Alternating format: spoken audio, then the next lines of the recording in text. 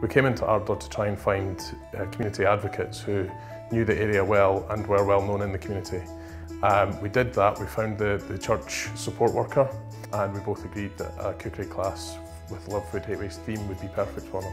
Well, the reason I got involved was because I was wanting to, learn how to shop smartly, how to save money. Hi guys, welcome to the first group of the Love Food Hate Waste cookery sessions.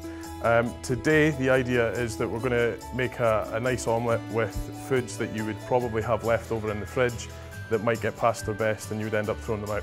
The classes are open to anybody, but ideally we want people who are receptive to the messages of Love Food Hate Waste, so people who we can help to appreciate how much food they waste, reduce the food they waste.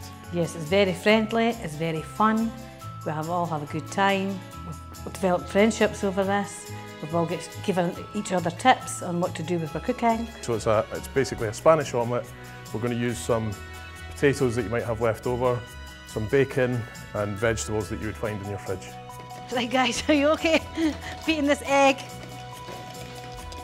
Dave's a fab teacher. Dave's very relaxed. It's informal. And he's got a good way of teaching you. And he's not telling us, but he's there showing us and helping us along and encouraging us. We also want people to realise how simple it can be to cook good, nutritious food. And by doing so, you end up with a lot less waste. Oh, it's taught me how now, before I go shopping, I check the cupboards. I do use a shopping list. I only buy what I need, no more 2-for-1 offers. I'm slicing up my pepper. I'm going to chop it into small pieces so I can put it into my omelette. Everybody getting on okay? Smelling really good in here? Excellent. This is looking good. In my pan I have some potatoes, some peppers, onions, a bit of paprika, and my egg. Keep it really fun, really simple, very informal.